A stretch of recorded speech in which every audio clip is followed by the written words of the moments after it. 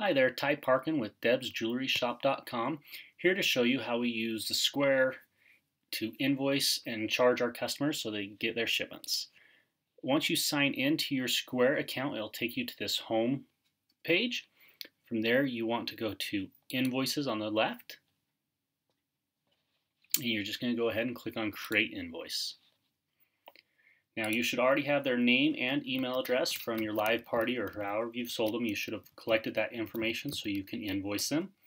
And we're just going to use our business address here. You can give the invoice a title if you choose to. Auto invoice creates the invoice ID based on your last one, so you can change that if you'd like to too, but it's easier just to leave that the same. And then here you just put in the item. Now, we personally sell a lot and we don't like to take too much time invoicing, so we just write down necklaces, and then let's say if they bought 4 of them, we'll just change that to a 4. And of course, changing the price to $5 each, unless you've sold a Z collection piece.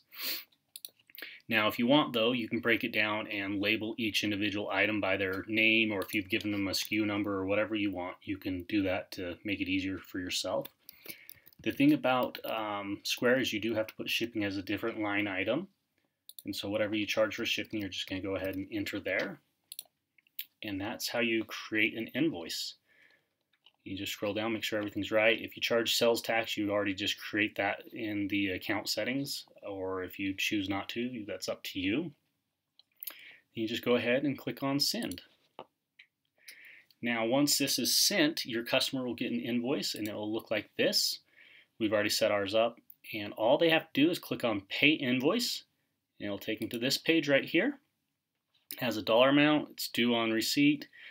They just put in their name, their credit card number, expiration, and CVV code, and the zip code is the zip code that is tied to their billing address where their statements get sent to. And then from there, all they have to do is click on Pay, and the invoice will be paid. Now, you'll be able to log into your Square account and see what's been paid, and pull their shipping information all off from that if you've already gathered it from your thing.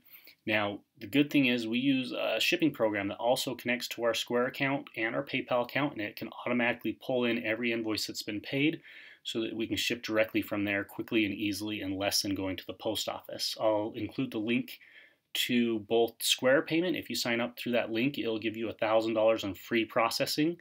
And there is no monthly fees with Square, which is nice. You just get charged for what you use. And I'll also include a link to the shipping program we use.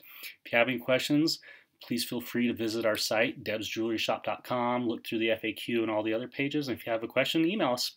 Have a good day.